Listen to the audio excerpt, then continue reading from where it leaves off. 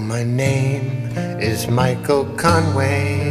In old Ireland I was born, near the lake of Cloonacolly, on a bright summer's morn. But soon came cruel winter to break and scatter my poor home. Soon came the harvest day that forced me to roam.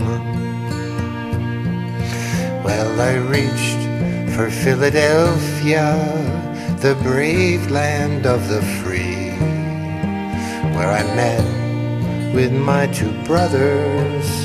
There was Pat, James, and me.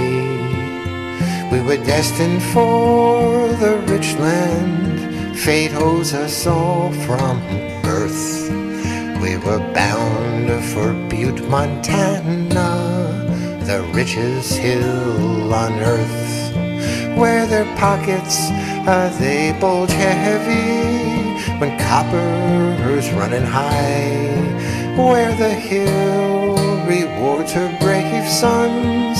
It's fortune or die, where they tread on silver dollars on the crowded barroom floor, while they strip the granite mountain of her precious copper ore.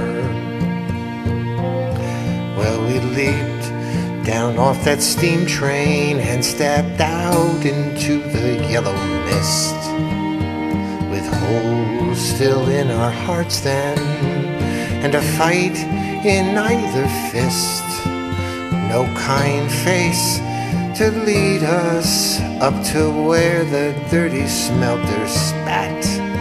And it's there I took to hard labor as a Butte mining rat, where we trade the hours of sunlight for the smell of copper ore, where it's whiskey and the cowpats to cure our copper sores, where half the town it labors while the other half it sleeps, where upon the granite mountain, mile high and deep,